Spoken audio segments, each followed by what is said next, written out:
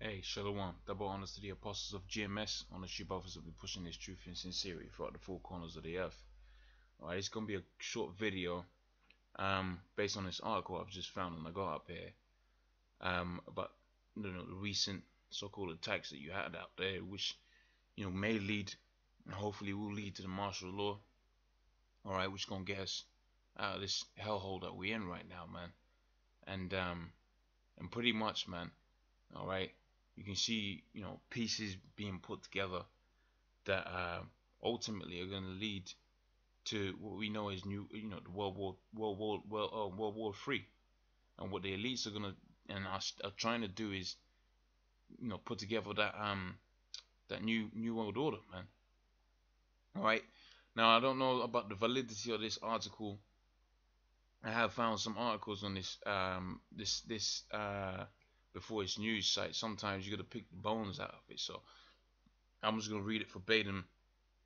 And if it happens that the information is correct, then you're gonna see some rather startling information about what happened out there on with this attack, of which, man, really they had it to where they could have indicated this attack in that movie with Batman, the rise of the Dark Knight or something like that, the one with Bane and that, where they had it to where they had an attack by the mercenaries, American mercenaries they were, all right, um, but they had attack in the stadium and all of that. Right now, obviously, it wasn't in Paris and it was a football game, so you got some differences in there. But whether one can assume um, that was an indicator of things that was going to happen, it's entirely possible, man. It's entirely plausible. All right, but as to the intentions of what they're gonna do with this, is not entirely clear yet. But we know they could be from what how Obama took it, and certainly the president of France said, man, they went straight into a state of war with Syria, and we know who already is in Syria. It's the Russians. Okay, so without much further ado, I'm just read a little bit of it, um, and point to the points that he makes. All right, so he says what Paris attack reported on Wikipedia and Twitter before it happened, and he's gonna go into the fact that with the 9/11 thing, you had some reports already coming out way before you had them, way before it was actually put out there. All right, and that's one of the things that they this particular individual noticed about the um the so-called Paris attacks, man. And also what comes to mind is how fast Obama, right, was quick to go and make his statement, right, and also how quick they went into a state of war before with Syria before assessing the full situation, man. All right. So it says the official narrative around the Paris false flag terror attack is falling apart faster than Twin Towers fell on 9/11. It says, as always, everything about the fabricated false flag operation is highly suspect. The speed with which the French President Francisco Hollande declared war on ISIS, which is what I've just pointed out a second ago, right, without even having all the facts of the case, much less verified, right, is both alarming and quite suspicious. So, you got it to where, you got Jake out there in the different parts of the world, all right, and they go on trial, all right, and their trial can take 10 years, all right, before they're found guilty. Hell, you get certain Jakes that have been put in prison for 10, 20 years, 30 years, all right, and it turns out that they even do the crime or anything like that. Why? Because Esau's the wicked. But see, when they want to pull off an agenda, all right, it's amazing how fast they can put the information together to achieve their own goal. What one has to remember is France is part of NATO. Okay, so a war against France is war against NATO, because that's why it's called the North Atlantic Treaty Organization. It's a treaty of all of those different countries, right, associated with one another to the purpose of protecting one another. And how much more protection do they need in a time of rather more in a state of emergency, just like you have seen, right, with this thing that's popping up out here, man. All right, so you don't be surprised if you had it to where certain countries are going to be backing France in whatever whatever they're doing out there in Syria in response to this, right? Which will ultimately have it to where they'll be going up against the Russians, man. All right. See, this all comes after you had it to where President Vladimir Putin out there in Russia had been eliminating them so-called targets out there in Syria, man. Right?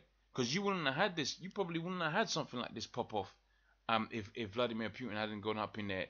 All right, right, eliminating something like 280 targets in one day. So what you're seeing is desperacy. Possibly is desperacy, right?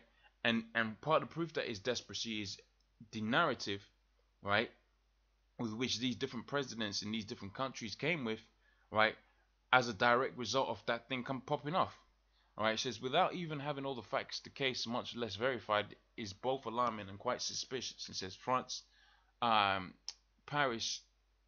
It says France uses Paris 9/11 as false flag to pretext to unlawfully enter a Syrian theater of war, because it is it's all a big theater, man.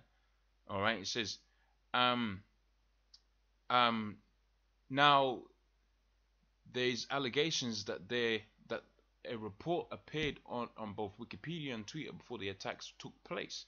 All right, like I said, I don't know the validity of that, but see, you know, with a lot of this information, when you find it, all right, if someone could say something, a statement about that, as a so-called tragic of an event as it was, then you probably know that there's some kind of truth to it.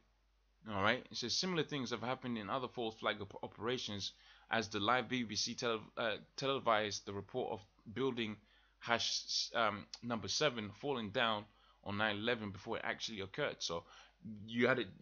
That was, you can find videos like that on YouTube. Yeah, right, right.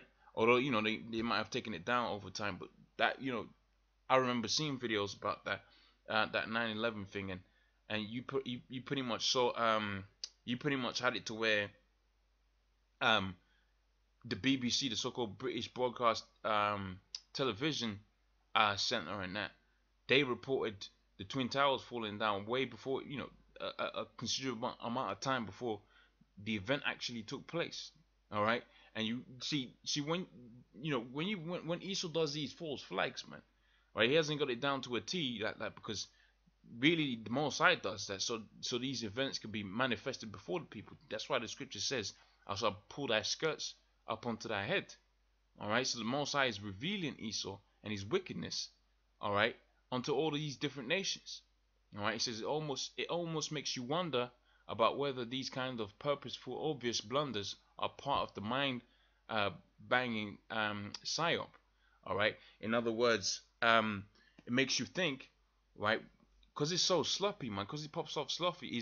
Are the elites that desperate, or are they actually leaving these things purposefully so you can have some kind of internet buzz, whilst they actually do some even more wickedness, right? And that will be something that as a double bluff, all right? So you get the false flag, right? Then they lead you the egg trails to make you believe that the false flag was a false flag, and it was a false flag. So you believe that, but really they could have been doing something else underneath all of that, right? Whilst you're entertained by the buzz of you finding out it was a false flag, when they would, because they allowed you to find out it was a false flag. So you don't know what really we don't know what the elite's intentions are, but we know their intentions ultimately are to achieve that new world order. All right.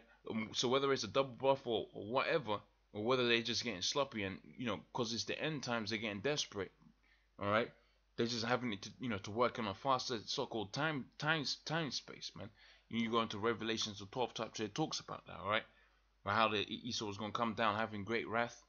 All right, it says, let's face it, it's been working quite well. Let me read that paragraph again. It says, as a mind-banging psyop, right, that will set the internet abuzz with endless conspiratorial, right, speculation. Let's face it, it's been working quite well for them, right? Yes, all right. So pretty much, I'm not gonna go into the rest of that. You can read that for yourself. So he goes into the evidence of how certain things was presented a certain time before. All right, the way you just take it, take it for what it is, and that's that's the so-called Twitter feed, All right, death toll of Paris terror attacks rises to 180, and you got the time code in that, and so on and so forth. So some of this, I didn't even get to read. I didn't even really need to read all of the rest of it, because the point is really made in the top. I almost said verse there, in the top part of the paragraph. All right. So pretty much with that, you're seeing this, this man, one getting sloppy, one getting desperate. All right. And the Most High is revealing unto us, um, as to as to Esau's intentions, man, as to what he's gonna be, what he's trying to pop off. You know what? That's a beautiful thing, man. So with that, I'm gonna say double honors to the apostles of GMS, honors you brothers that be pushing this truth in sincerity. Shalom.